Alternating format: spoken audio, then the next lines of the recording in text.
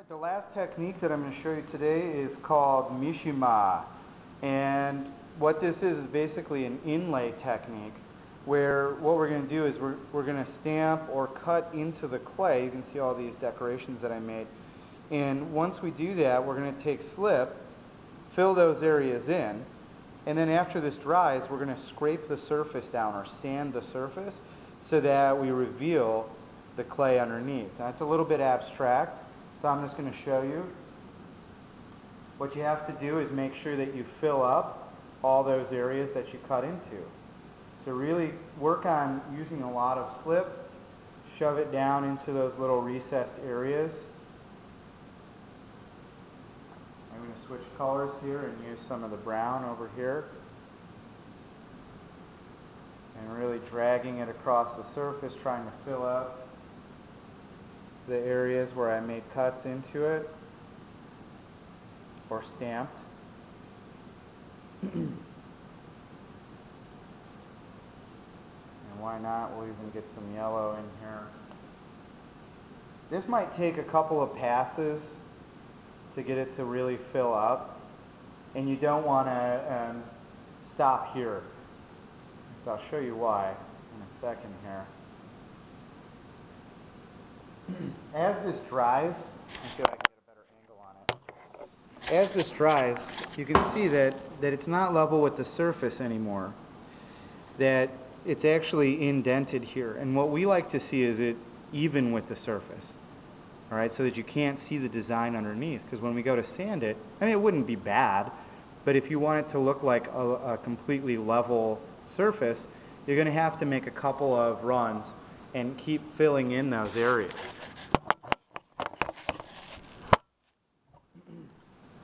So after that dries, I'm going to make another pass and really fill in as much as I can, and all those areas really get the clay, like I said, to drag into the cut marks, because this is an inlay technique. An inlay, like the neck of a guitar, or if you're going to inlay wood patterns into a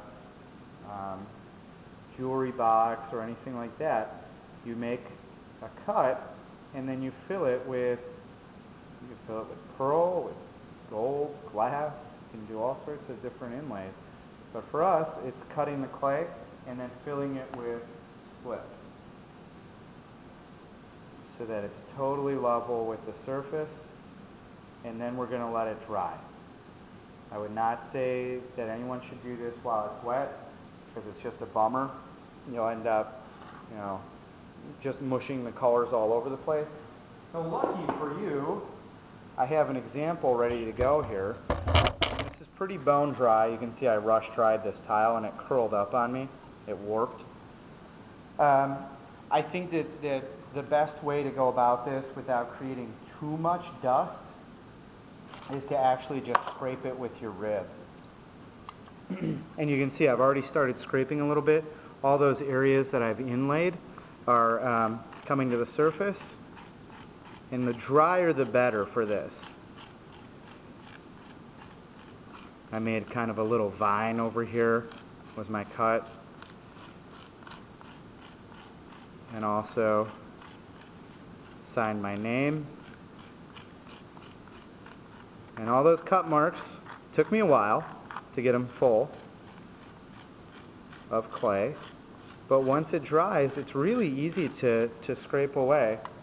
And you can see what's left over here is totally level with the surface and totally readable. Now over here on this side, where I just got clay all over, I put some, you can kind of see them in the right light, I put some blobs of blue underneath the yellow. So when I go to scrape through the yellow, I'm actually going to reveal some of that blue. It's kind of a cool technique if anyone wanted to mess with that and make some designs with blobs and then scrape the surface. It reveals what's underneath. Kind of interesting. Some people will do more than one color blob. They'll do a white blob covered by a blue blob covered by a yellow one, and then as you scrape, you keep revealing those colors underneath. It really looks cool. It's a little bit of a tedious process, but with a very patient person, this inlay technique is very beautiful. And if you ever get to the level where you can work with porcelain, even more so, because it just pops against the white clay body. It's really awesome. I have used sandpaper. I would discourage you from using sandpaper because clay dust is really bad. Fire this and cover it with clear, and you'll be able to see everything underneath it. So that's it. That is the wonderful technique known as Mishima. All that crap has to go in the garbage because we don't want to discolor our clay. Good luck and happy Mishima-ing.